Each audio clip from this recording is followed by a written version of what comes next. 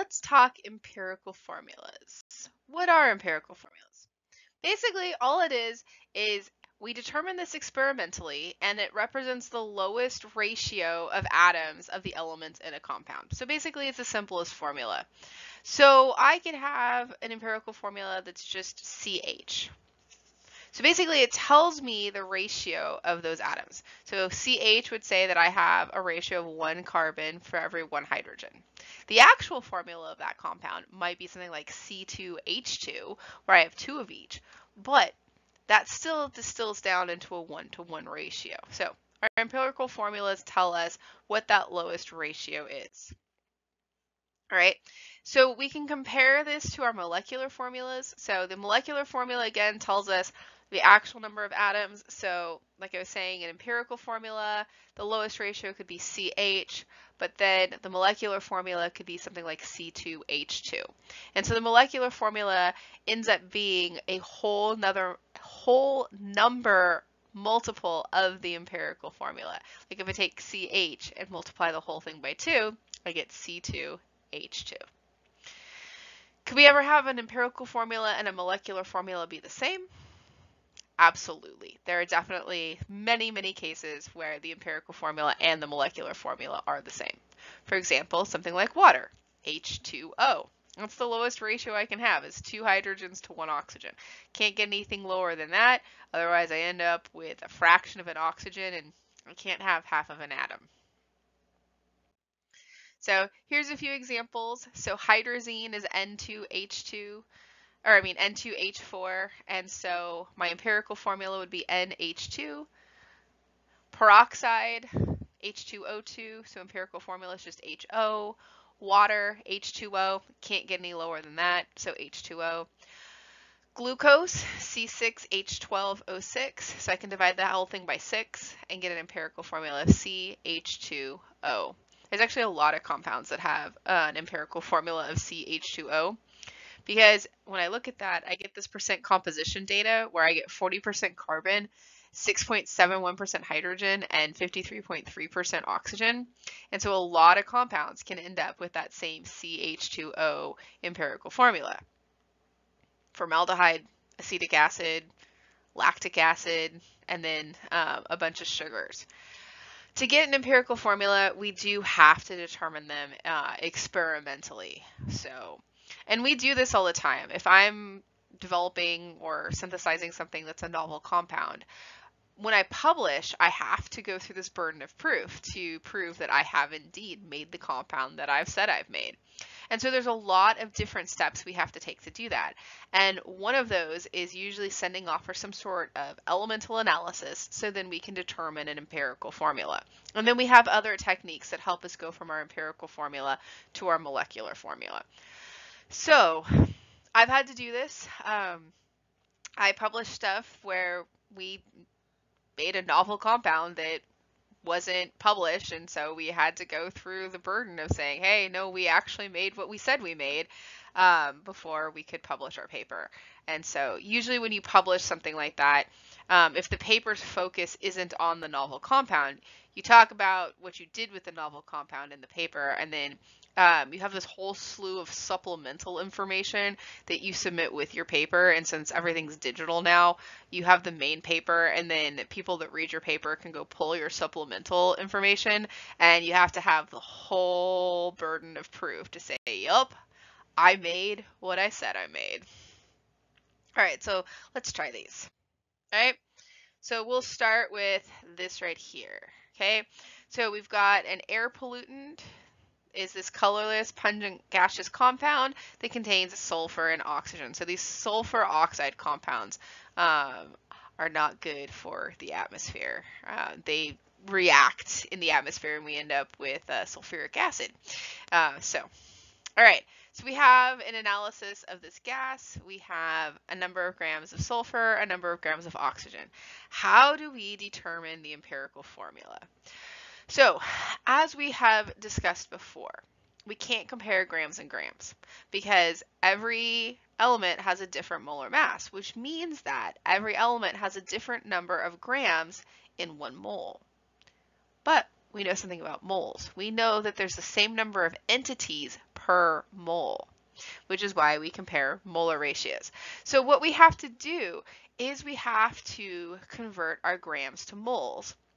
And then we have to compare the moles of each compound to each other to figure out the ratio that they fit with each other.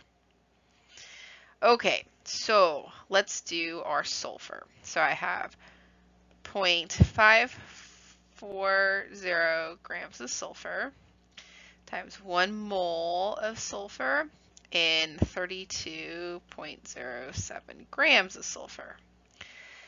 So I get 0.0168 moles of sulfur. All right, now I have to do the same thing for oxygen.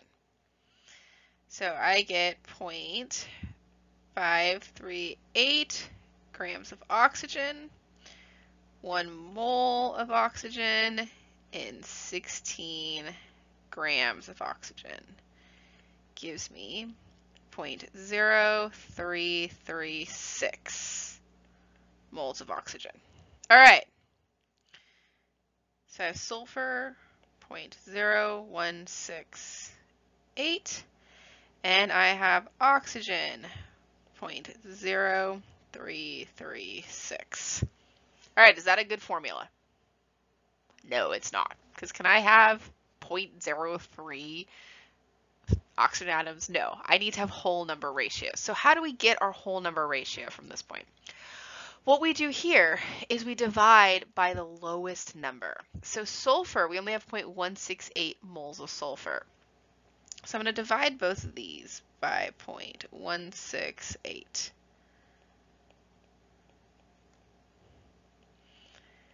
Okay, 0.0168 divided by 0.1068 gives me 1. So I have 1 sulfur.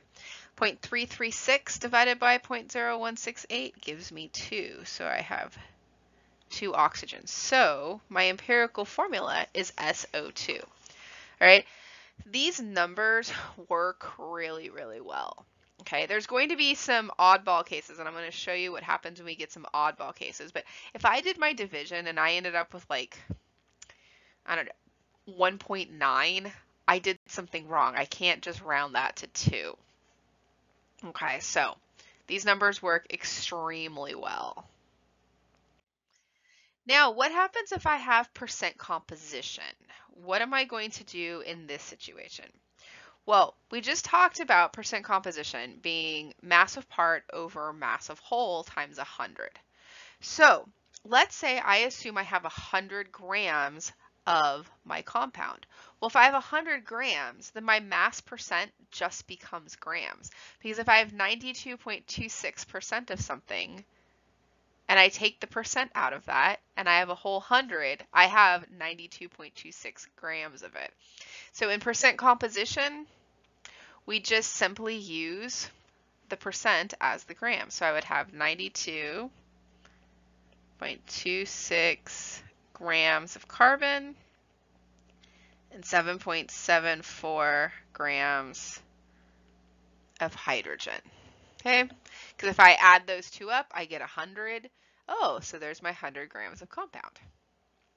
All right, so in my 100 grams there, how many moles of each? So I'm going to take 92.26 grams of carbon, 1 mole, and 12.01 grams. I get 7.68.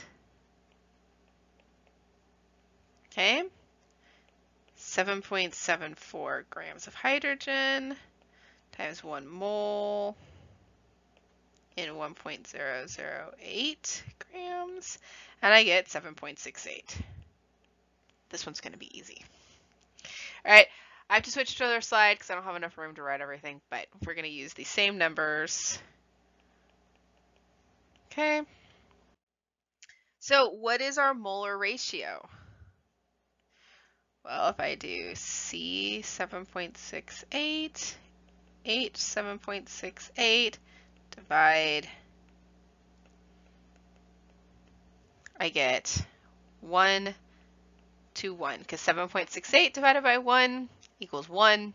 I mean, 7.68 divided by 7.68 equals 1. 7.68 divided by 7.68 equals 1. So our mole ratio is 1 to 1. So here we get that empirical formula of CH. Okay? All right, let's try another one. All right, so I have some vitamin C. Okay, so we have a percent composition. So again, when we have our percent composition, we assume 100 grams of the compound, and so then we just take our percent, and those become the grams of each element. All right, so we're going to do 40.92% carbon becomes 40.92 grams. Times 1 mole.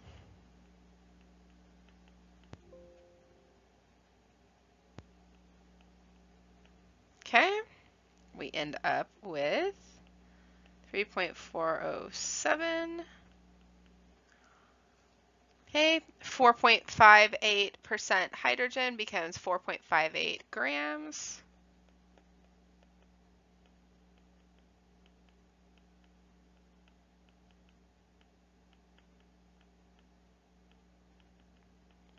Okay, and then we get 4.54. All right, and then 54.50% oxygen becomes 54.50 grams.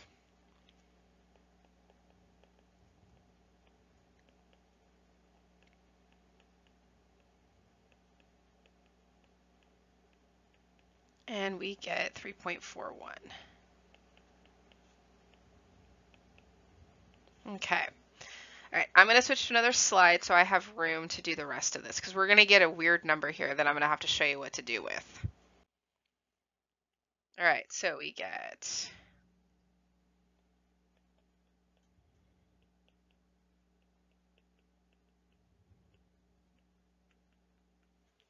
okay.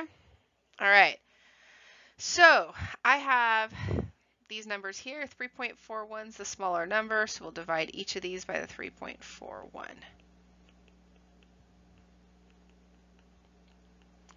And we're going to get this. We're going to get CH1.330. Right. So I mentioned that these numbers work really well. If you get something like 1.9, you kind of did something went wrong somewhere, and that doesn't work. But there are a few things where if you see it, there is something that works. Okay. So if you see something that ends in 0.33 or 0.66, we multiply the empirical formula by 3. If you see 0.25,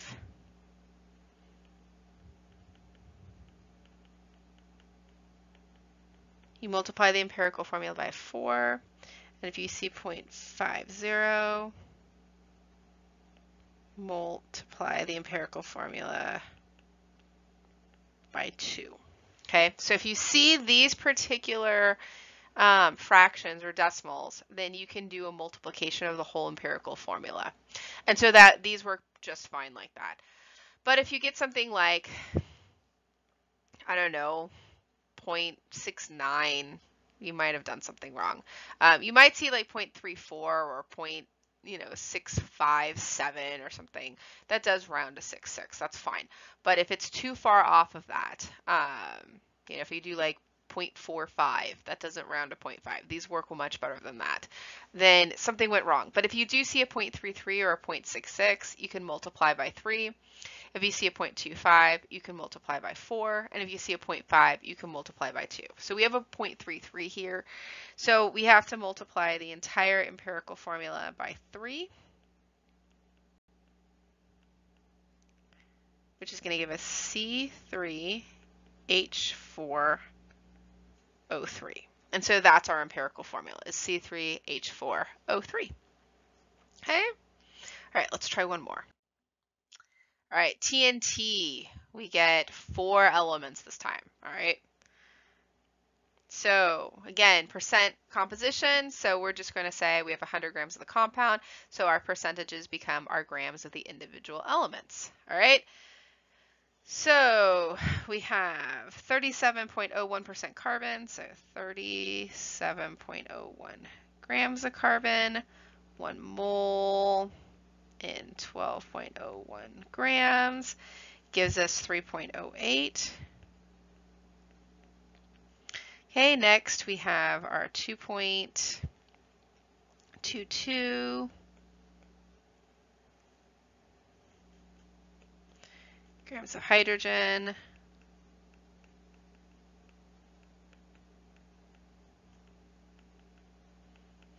All right, and we get 2.20 moles.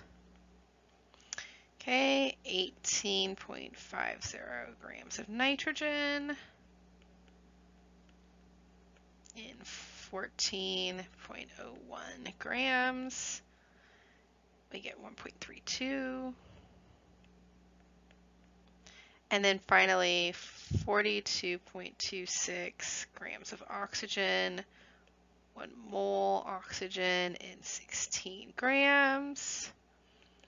And we get 2.64. Okay.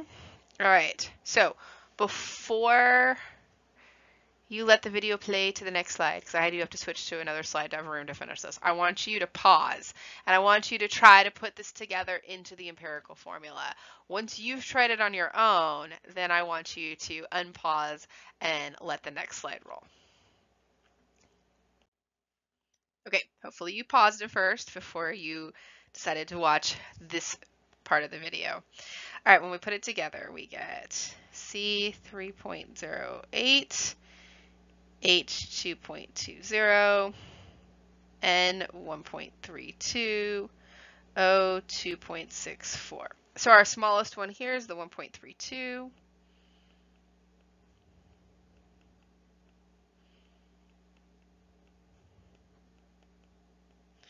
All right, and so what we end up getting is C 2.33, H 1.66, NO2. All right, so this is actually nice in that we have a 3,3 and a 6,6, because if you have 3,3 or 6,6, then you can multiply the whole thing by 3. So we only have to do that. So I'm going to multiply the whole thing by 3. I'm going to end up with a final empirical formula of C7H5 N3O6. All right, so those are our empirical formulas, and so we can take gram amounts or we can take our percent composition data and get our empirical formula from that. There's other ways of getting empirical formulas, but for the scope of this course, we're only going to use these methods. We're not going to use any of the other methods of finding an empirical formula.